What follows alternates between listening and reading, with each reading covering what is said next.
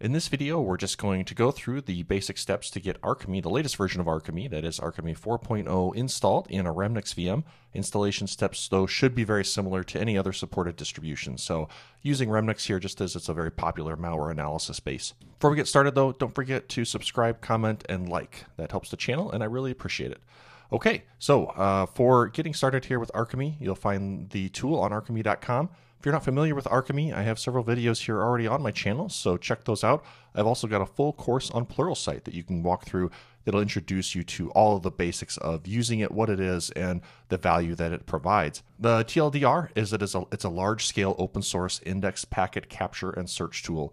And you'll see that we're going to use it not to capture live traffic here as we get to the end of the install, but actually use it to process some PCAPs. Okay, first step, I want to go to the download page, scroll down to the different packages, and then select the package that is relevant to you. Do note the packages prefixed with Arkime. Those are going to be the packages I'm using, the older ones.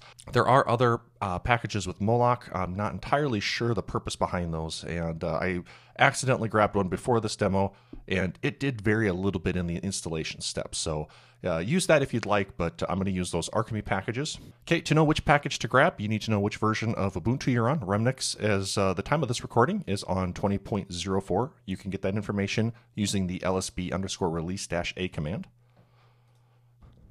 which means then that we can download the Arkime 4.6.0-1 Ubuntu 2004 package. Once that's downloaded, we'll use the dpkg-i installation command. That'll install the package for us. And for me, with a default and up-to-date version of Remnix, I get some installation problems, namely some dependencies. So these are relatively easy to fix. We'll just use apt-install to grab the packages that the installation here is saying are required as dependencies. And then once that's done, we can run the installation again with Arkime, and we should get information here or messages that say that the installation was complete. Now, next steps are, you can see, to view the readme.txt under opt-arkime and then run opt-arkime bin configure. You'll also find back on the GitHub page where we downloaded the package installation instructions. I have those open. These are the same instructions that come along with the readme that you were just referred to. And you can see as we're going through the installation instructions here, we've already completed 1 and 2, and now we're on to step 3. So opt-arkime bin configure. So we're going to go ahead and run that as the root user. Okay, first step is to choose the interface that you want Arkime to listen on. This will be either to capture live traffic or to process PCAPs. You'll see that it lists found interfaces. We don't want the loopback. We want the one adapter, in this case for this virtual machine. So that is ENS33. It is going to ask if you want to install Elasticsearch. Elasticsearch is required for really the tool to work, because that's where it's going to store all of the data. Now, there is an option to use OpenSearch as well. I'm opting not to do that just because that would require you to install it beforehand. So you can use an existing installation of Elastic or OpenSearch, but if you want to just get up and running, you can let the installer do that for you. So I am, for this demo, going to say go ahead, yes. Okay, password is a bad password, but again, for demo purposes, I'm just going to use something simple. That way I'll remember. Okay, last part of the installation or the configuration here is to download Geo-files. It says you will need a Maxmind account. I'm going to say no at this point in time.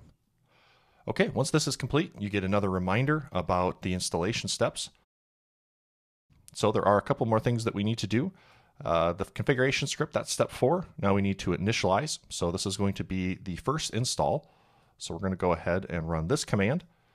I'm going to just copy that, take this back to our terminal, paste it in, and then the only modification that you need to make is that local Elasticsearch server is now running locally. Now, if you opted to not install Elastic with this configuration, you can now point your Arkime installation at your instance of Open or Elasticsearch. Okay, the init command, be aware though, this is going to initialize the Elasticsearch server for use by Arkime, and if you had an existing installation, this would wipe it out. Okay, you might get error codes here, something similar to this, and that it couldn't reach. So what we need to do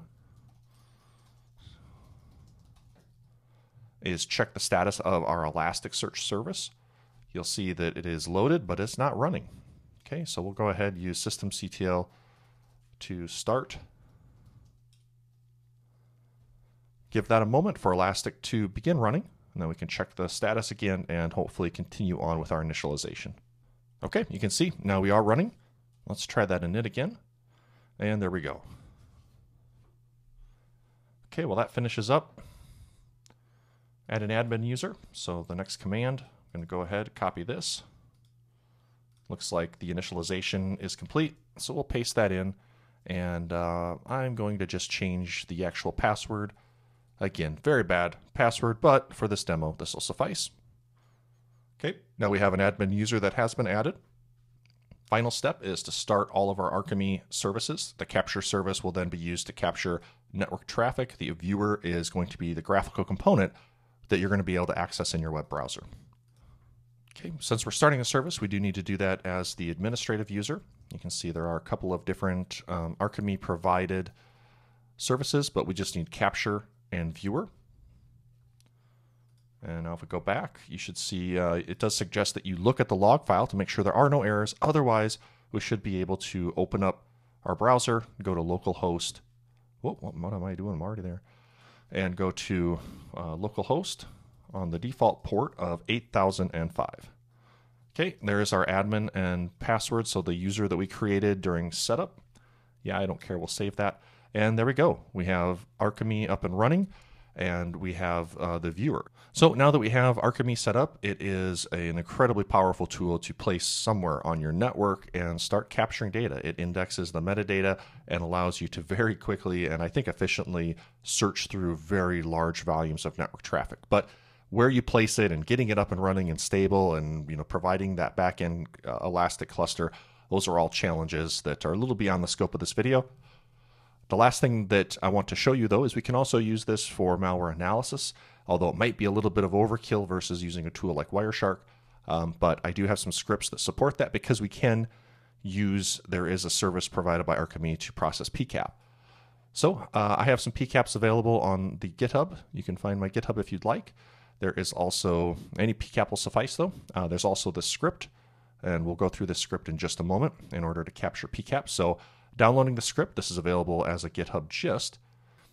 And you'll see that I've already downloaded this and changed the permissions on it by adding the execute bit to the Arkime process PCAP. There isn't a whole lot to the script, but there is a few things here that I should probably point out. Okay, first and foremost, this is going to require one argument, very simply, looking for a PCAP file. If it doesn't exist, or if you don't provide the argument, then it's going to fail. That doesn't really do a lot of it doesn't check that it is an actual PCAP or that the path exists, so you do need to be a little careful there. It is going to clear your Arkime instance. So that's one of the big things in that it's going to provide an Arkime view of just the PCAP data. So everything will be wiped out using some of the utility scripts that are provided by Arkime. By default, it's going to be the localhost instance. So if you're using a different setup, you might have to make modifications there. Also take note, this is going to redirect any errors to dev null and some of the output as well.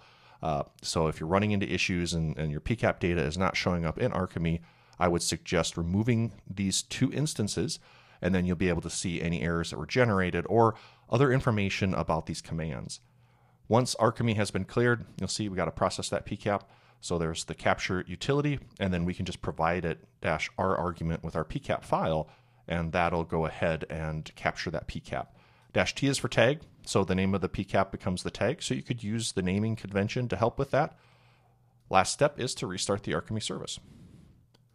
Okay. I did run into some issues with the initial setup yet at this point, so I'm going to go ahead and remove those dev nulls. Okay, and I'm also going to run this as the root user. Okay, so there you can see information about wiping the database, and you might get some errors about this, or some warnings, I should say, about getting the host name. That doesn't really seem to affect anything. What you will notice, though, is that there's this fatal config error. And so it suggests to try running this update geo. Perhaps this had something to do with not providing a MaxMind account. I don't know, but basically the gist of this is that the PCAP did not process. So I'm going to run that command as the root user as suggested, and looks like that should be good. So now we'll run this again, and what we're hoping to not see is any fatal errors. Certainly got different output in this case, and let's go to now our interface, and let's see what we have. Okay, you may not notice any data, but if we change the time range here to all, you'll notice that the PCAP I grabbed was from a couple of years ago. So it is honoring the timestamp of the PCAP because we just ingested the PCAP. We didn't replay it over the network. But now by adjusting that, because it's a small amount of data, it is safe to do that. Of course, you do need to be careful on maybe production instances that have a lot of data when it comes to really expanding that time frame. But in this case, here is the information from the PCAP. And so now you have the ability to start exploring. And again, the powerful, where Arkime's superpowers come from is that all of that metadata is now an index. It was indexed and becomes a searchable facet. So ports, source and destination IP, protocols, even the amount of data, all of this you can drop down and start to build filters to, carve out certain aspects of your network traffic that you want to investigate or drill down to a specific session. So very powerful tool. Hope you enjoy using it. If you're interested further in the project, they have a very active community that you can go and engage with the development team. So any questions, any issues you run into, please leave comments. Don't forget to like and subscribe, and I hope to see you all in the next video.